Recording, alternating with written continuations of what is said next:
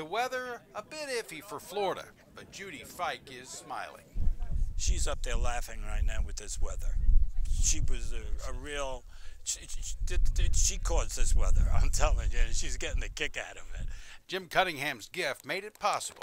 Today was a celebration, the grand opening of the Judy Fyke Practice Complex. A love of heart, you know, it was an involvement that was really important to me, that it was done right for her, and it was. As people learn about us, they want to help. So much of what we do, all of what we do in athletics right now is driven by donors. This facility takes Ave Golf to another level. This facility puts us right there on a par with what the D1 schools have. And so for the team to be able to come over here and practice day and frankly night, this is big. One of the biggest surprises was definitely the real sand bunker. That was really useful because, you know, come out here any time of the day. It's nice to work on all areas of the short game. You can really get everything in here. It's awesome. Thank you for the love.